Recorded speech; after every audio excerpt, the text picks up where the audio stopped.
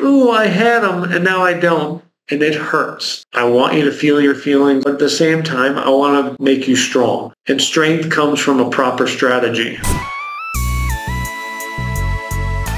Do this to save a lot of heartbreak when dating. The 6-date rule. This is so powerful and gives all of you a cadence for how to date with so much power. This is going to empower you. Let me explain. When you go on date 1 and you really like someone, all you want to do is get on date 2. You want to text them, you want to call them, you're excited. Maybe it's been 6 months, maybe it's been 2 years, maybe it's been 5 years since you felt this. So I'm going to tell you.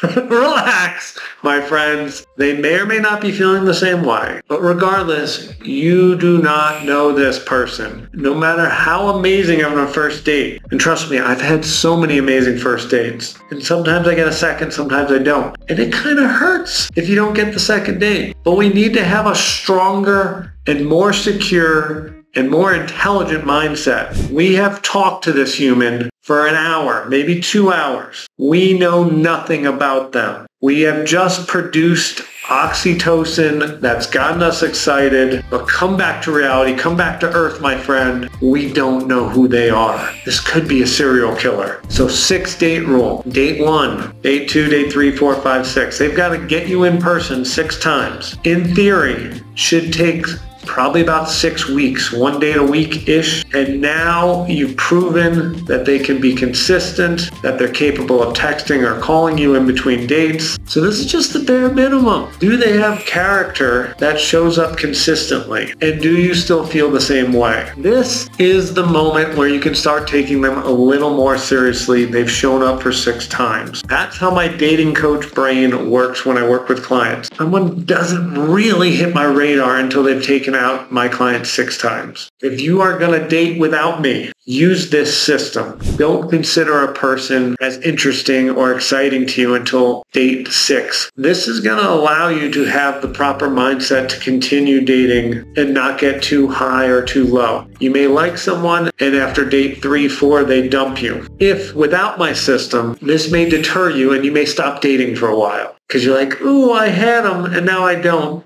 And it hurts. Now, I want you to feel your feelings. I want you to have that. But at the same time, I want to make you strong. And strength comes from a proper strategy. 6 dates is when you take them seriously. You can be excited after date 4 and be like, this feels good, but I still need to go a little further. They need to prove that they can be consistent and show up for us. All right, execute this. You may call me heartless or not a person of love, but I am a person of love. And I've been doing this for a decade. And I've seen men disappear on clients too many times and seen too many women get hurt. And I just want you to not get hurt. And I also want you to fall in love. And with this cadence, we're safer and we can still get our results. And more importantly, we've optimized you to be more efficient so that if something feels good and it ends, you can get back out there without a lot of downtime. Because if I can decrease your downtime and increase just you feeling good and excited about dating, you get to your love life, you get your guy faster. And that's what I'm all about, optimizing process to get you a result, which is you falling in love and having your life partner. A lot of words for a simple concept, I think. Let me know if you have any questions and definitely hit the like button so that this gets shared to more women so we can protect more hearts so men don't squash them. All right, love all of you.